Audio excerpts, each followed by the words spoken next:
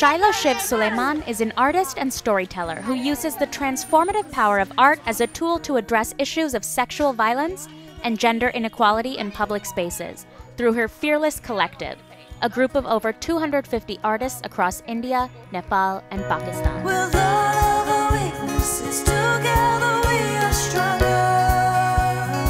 Our walls are quite different in the sense that we don't just come with our sketch and start working, but we do really immersive workshops with different NGOs and communities, understand what the issues and stories are in that community, and then create large-scale public art installations around those issues and stories.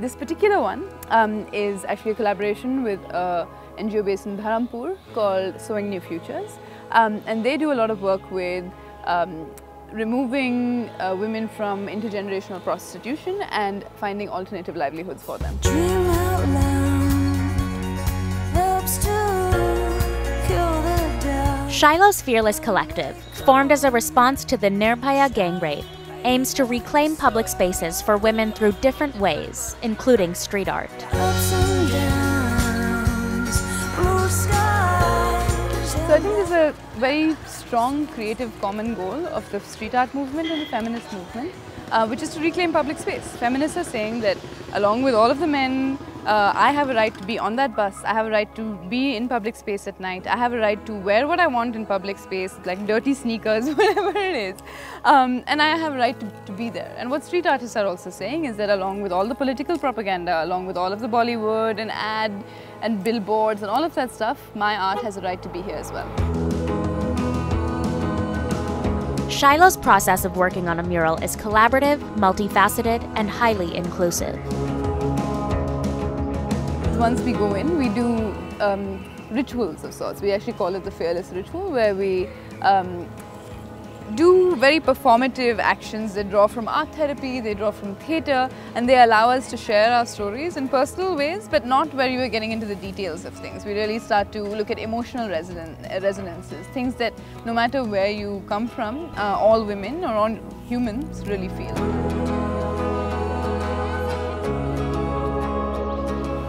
The workshop involved icebreaker session, a lot of dancing and singing, and also a lot of intense sharing about our life experiences.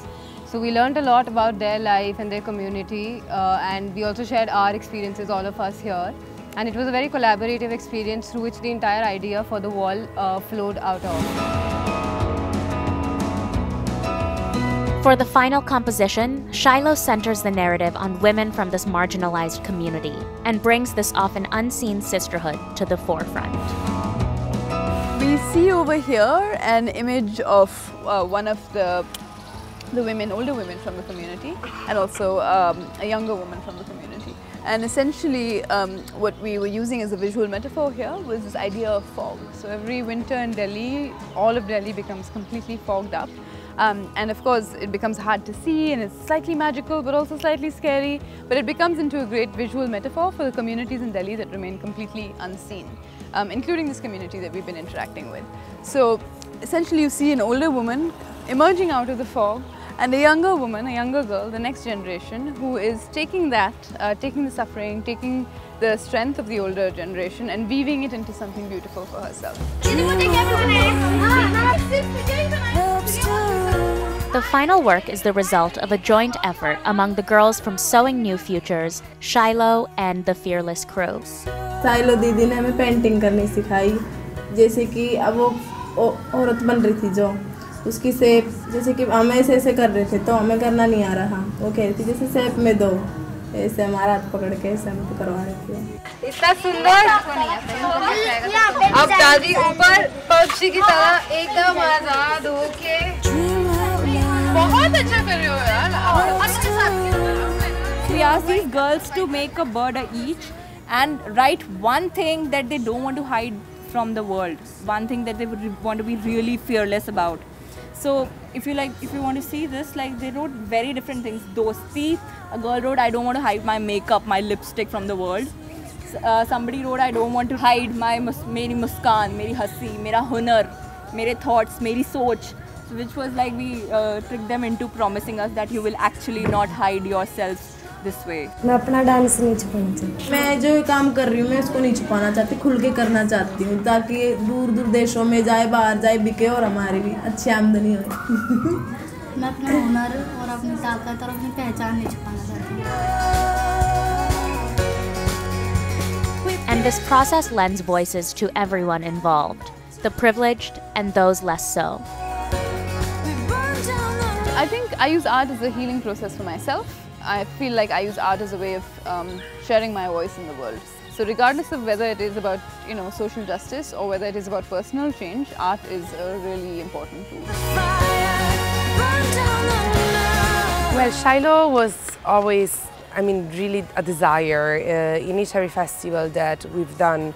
But for one reason or another, like she was always busy, and sometimes it wasn't like perhaps like, you know, the best moment to collaborate. And instead, finally, we got the pleasure of working with her, and actually was like even more than the expectation that I personally had, in the sense that I was always like a sort of fan of Shilo for her energies and for the extremely versatile style that she has, because she does like really work on every medium, and she's like a great artist in terms of experimentations of like technology and collaborative process. She literally created like a parallel universe around that wall in Lodi Colony, bringing together like the residents of Lodi Colony, all of us, more than as organizers, as spectators of this incredible kind of happening.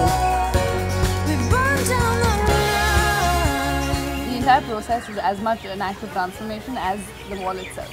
So it's both a visual arts but also a performing arts campaign in that sense. We're here on the street for 4 days, 7 days, and the whole act becomes into an act of realism. Ups and downs, blue skies and black clouds. Seems we can't have one. And this entire process does make the girls from Sewing New Futures a little more fearless than they were before. Centre से जुड़ने के बाद मुझे अपने सपनों की अहमियत पता चली कि सपने क्या होते हैं, और जैसे कि मुझे कुछ बनना है तो मुझे यही से मतलब पता चला है कि मतलब यूँ थी स्कूल से, तो कि स्कूल से सीधा गए और घर आ गए, और मतलब इतना वो नहीं था, सपनों के बारे में कभी सोचा नहीं था।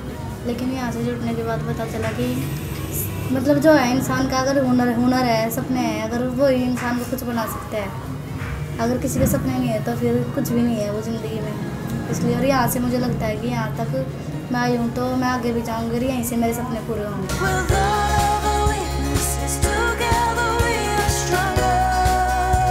हमारे पास हमारे हौसले हैं, हमारी ताकत है, तो उनको लेकर साथ चलना चाहिए, ना कि उनको पीछे रख के और हिम्मत हार के बैठना चाहिए। दुनिया तो चाहे कुछ भी बोले, दुनिया नहीं बढ़ने देती किसी को भी। ठीक है साहिला दीदी अपनी जगह, और औरों के लिए भी एक मिसाल ही है, चाहे कोई कुछ भी सोचता हो उनके बारे में, पर मैं उनको ठीक मानती हूँ। अच्छे से मतलब अलग सोच थी उनकी, एक अलग सोच के व्यक्ति से मिलकर भी अच्छा लगा मैं।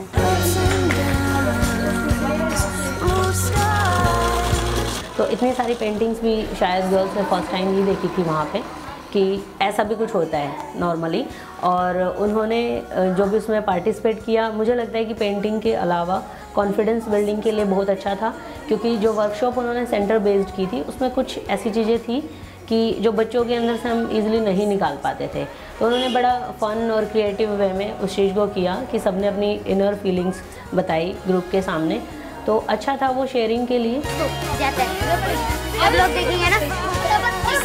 I was really surprised about how much the girls opened up about kind of stuff that they're scared of, that like the emotions that they feel kind of obligated to hide, and then that evolved into a bigger conversation about the need to express those feelings so that kind of progress can be made and change can happen.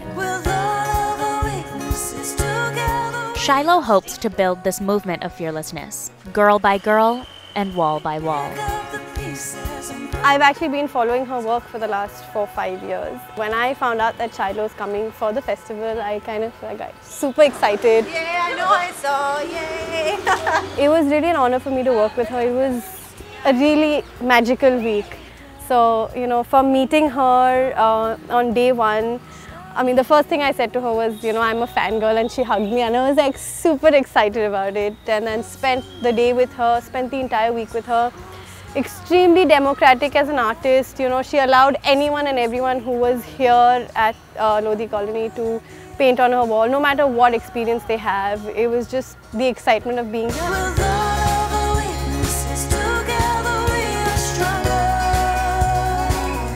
पूरी दोपहरी में भी बेचारी ने खाना नहीं खाया, मेहनत करी उन्होंने बहुत, पेंटिंग बना के। हाँ, तो वैसे हमें खुद देख के तो ये अच्छा लगता है कि भाई दीवार पे और भी कुछ नहीं है, तो बैठे बैठे देखते हैं। इधर ही जाती है। काफ़ी दिनों में हमने ये चीज़ देखी है, कुछ देखने के लिए हमने काफ़ी ये दीवार खाली। हमारे में हिम्मत नहीं होगी तो हम आगे निकलेंगे कैसे? थोड़ा स्टोन तो होना पड़ता है लेडीज़ को।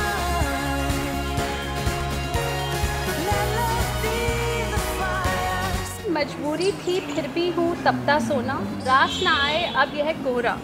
That is the mother talking to the daughter, and the daughter is saying, रह गए हैं जो तेरे अरमान, उससे बुनूंगी नए जान. This is the story about fearless ladies of today, of today's world, and it's really appreciative to see all these artists who are taking up some, highlighting all these points about women and about, you know, the rights of the women. So really appreciate this kind of work. It's really nice. कल dance party सब कुछ किया, ने full enjoy किया हमने, और इतना मज़ा आया ना जितना कभी नहीं आया था।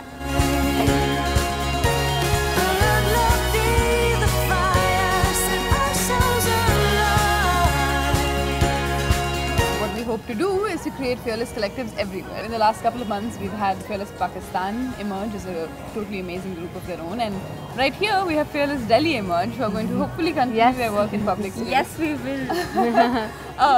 So yeah, that's really exciting. We're leaving something behind.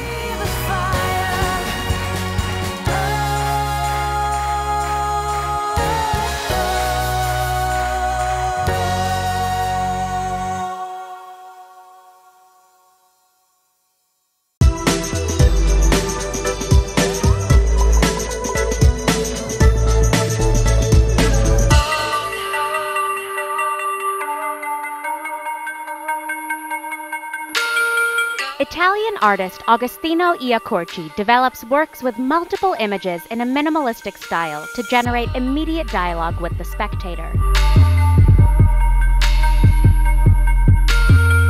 His installation at the Containers, titled Hard-Boiled Cosmic Egg, is simple in its composition but deep in its commentary.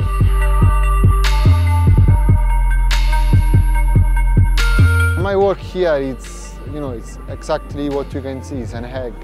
So yeah, I like egg, I think it's a good symbol, it's also a good food, so that's it. I came with some ideas, and then talking with Julia, the curator, we found out this idea was working good with the container, because it's something very clean, something very clean, and works very well. And it's also fitting with the concept of the work that I presented inside, the small collage.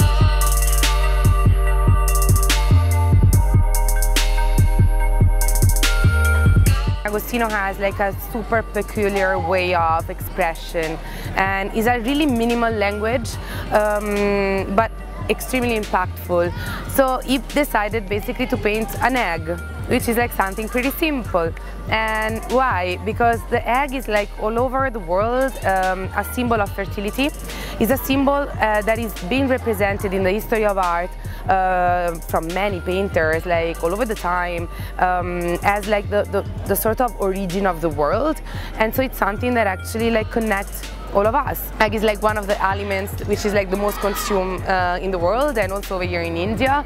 And also actually the egg has a sort of like similarity with the containers. Why? Because the egg is contained by the shell and contains life, and containers are contained by shipping yards or like by depot and contains like goods inside. So this was like the entire like discourse of Agostino all about. And then the other fact is that basically he painted a boiled split egg. The reason why he painted so is because we are boiling this universe, we are boiling actually this cosmos. And so that's the reason why I painted the boiled eggs, in a sort of like, you know, reminder that actually we should take better care about the world.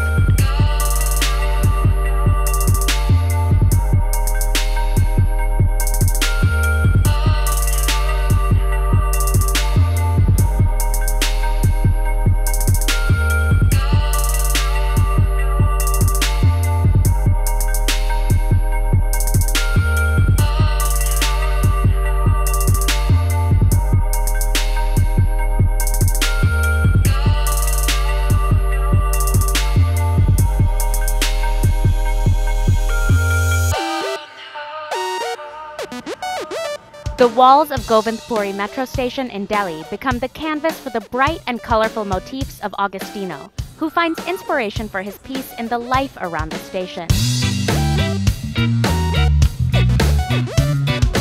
For the metro, I came with an idea. They didn't like it, so there was a big discussion. I like this kind of process, so I discussed it with the people, with the guy from the metro, with the curator. And we finally found something that I think I like it better than the first idea I had. The metro station has been also a very challenging experience. Yeah, I'm kind of happy with the result. And yeah, it's better, you know, it's something you have to see, it's not something to talk too much about.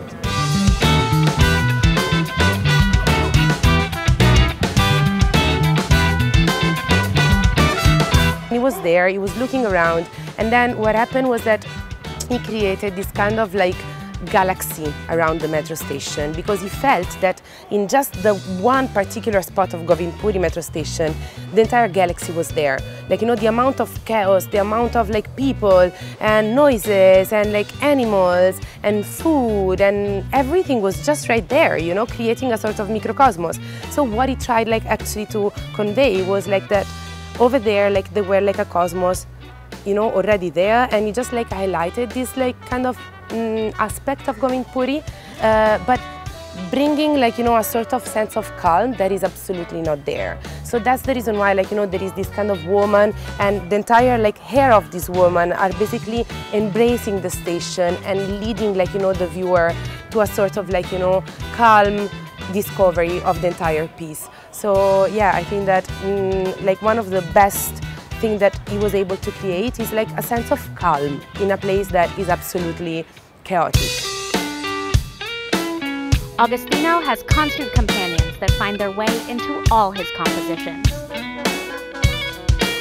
There is no secret for these birds. You know, they just travel with me. They keep traveling around the world with me.